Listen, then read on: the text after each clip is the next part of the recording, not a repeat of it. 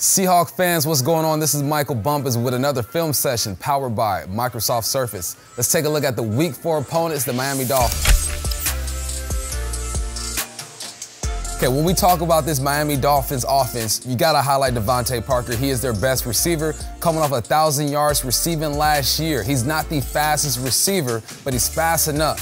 He's 6'3", 216 pounds. He plays inside, he plays outside. Super versatile. Let's check out this matchup right here. One-on-one matchup. One high safety, he is going to run a post. His main objective here is to get inside off of the line of scrimmage. Why? Because he has an in-breaking route. When you get inside, you make your life easier as a receiver. Let's line him up, gets inside. Once he gets inside, you notice that DB tries to put his hand on him. He brushes him off and maintains his leverage. When the DB tries to get his hands on you, he's trying to reroute you. 6'3", 216, that's not gonna happen. Hits the post, Fitzpatrick just throws the ball on the strike. Now, like I said, he's not the fastest guy, but if you throw the ball anywhere within his range, he's gonna come down with that football. Okay, right here, Devontae Parker is going to run a comeback. I mentioned it a couple of weeks ago. When a quarterback starts rolling to one side of the field, typically that play side receiver is going to run a comeback to give him an option. Now, again, Parker not the fastest, but he's great at the top of his route, creating separation. Fitzpatrick rolls out here. Now, in the middle of this route, Devontae Parker kind of gives it away that something's happening. He gets high with his pad level. A guy like Shaquille Griffin, a guy like Quentin Dunbar, they should feel that and know that something's happening. But what he does do a great job is using his hands at the top of the route to create separation. Top of route, separation, easy money. Now let's look at the end zone. Fitzpatrick is a tough guy. He knows he's about to get hit right here. He's rolling out, but he commits to his throw, lets it go, gets hit in the mouth, but he gets back up. Boom, good catch. Expect to see that a lot against the Seahawks. This is what I call a sell concept. You got your guy in the slot, tight end Mike Gesicki. You got Devontae Parker on the outside. Guy on the inside is going to run a corner. Guy on the outside is going to run a post. When you're playing against a cover 3 defense, you should never throw the corner against that. But Fitzpatrick takes a chance and throws it to Gesicki. Great release there off that linebacker. Gesicki moves him, gets vertical. Now he's throwing the corner. He's throwing the corner right to that cornerback. What helps this play happen is that this corner takes a false step and he rides that post. Fitzpatrick takes a chance. There's no way he should throw this football. This is why I'm optimistic that this Seahawks defense can get some turnovers this week, because Fitzpatrick is going to force some things, just like here. Forces it, bad step by the corner. He just stays in his deep thirds, pass off that post. He probably makes this play. Now let's check out the end zone.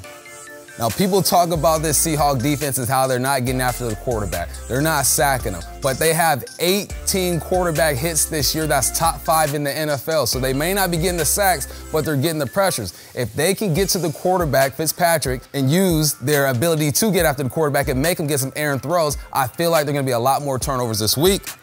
Right here, we see that if you get pressure, he'll make a mistake, throw to a zone he's not supposed to throw to, trying to be special. It happened for him that time. Okay, right now we're going to see the Miami Dolphins bring some pressure. They blitz 33% of the time. That's 8th in the NFL. I expect them to do the same against the Seattle Seahawks. What we see here is the numbers game. You got an empty formation. That means there's no running back in the backfield. So we know that Upati is banged up. Damian Lewis might not play. So you're going to have a couple new guys on this offensive line. What do? You make them communicate and hope that they make mistakes. That's what the Jags did here, made a mistake. So you got 5 offensive linemen. Looks like that Miami Dolphins are bringing 6 guys. Somebody should be free. Bring the pressure. One guy gets loose, confuse that offensive line, make them communicate.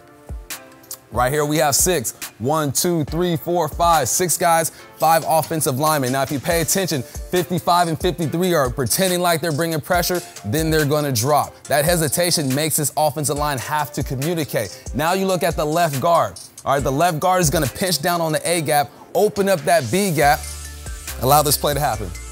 A, B, boom. Make them communicate. Somebody's going to come open. I expect to see them do that against the Hawks this week.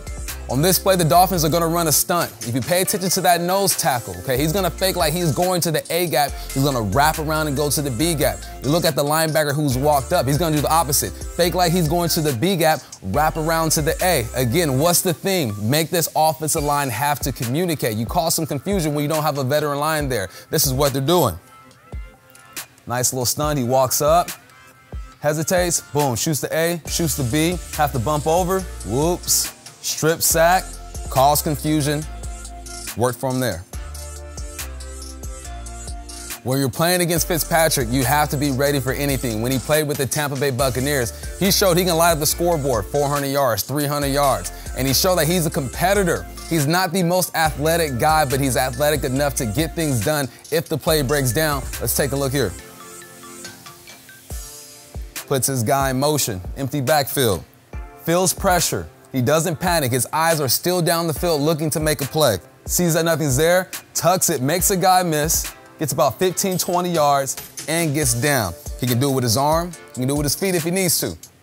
All right, that's what we expect out of the Miami Dolphins. Defensively, they're going to bring pressure. They're going to try to get after the quarterback. Yet they are allowing 71% of passes completed on them. Also allowing 400 yards in the run game. So Russell Wilson should be able to air it out. They should be able to run the football. And that's been another film session with Michael Bumpus powered by Microsoft Surface. Let's see if these Hawks can go 4-0 this week.